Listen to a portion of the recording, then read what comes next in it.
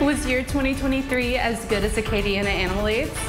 I'm Kaylin Lamano, your culture and community in-depth reporter in Lafayette Parish, where fostering is on the rise.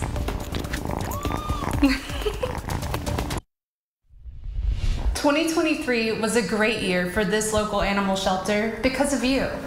I'm KATC's Kaylin Lamano here in Carencro, where Acadiana Animal Aid is celebrating its most successful year yet. A few days into the new year, Acadiana Animal Aid, a shelter for cats and dogs in Carencro, shared on Facebook that in 2023, the shelter's volunteer hours and foster families increased significantly from past years, with 260 foster families and 192 volunteers who put in over 7,000 hours of work. We still have our goals set very high. We want to surpass all those adoption numbers. I'd love to double my foster families and double my volunteer hours. But what I always say is I also would love to be out of a job. And that takes the community to do that. In this post, the shelter celebrated some of its most dedicated foster volunteers, including Cheyenne Veed, who cared for 43 dogs throughout the year, including nursing moms and young litters. I was never without a puppy or a group of puppies. She shares what makes fostering such a special and worthwhile experience. I just love it. It's great. It's like you get all the fun without the responsibility of it.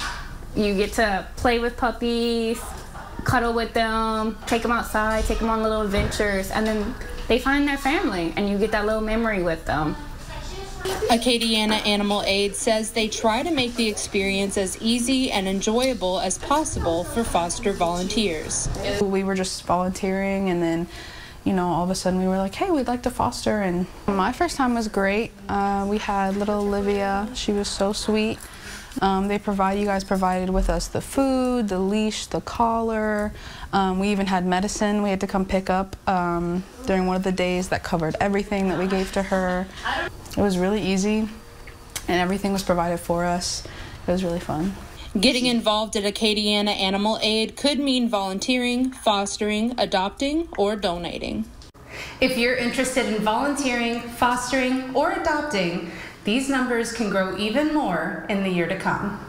To find out more ways you can help, visit KATC.com. In Lafayette Parish, I'm Kaylin Lamano, KATC TV3.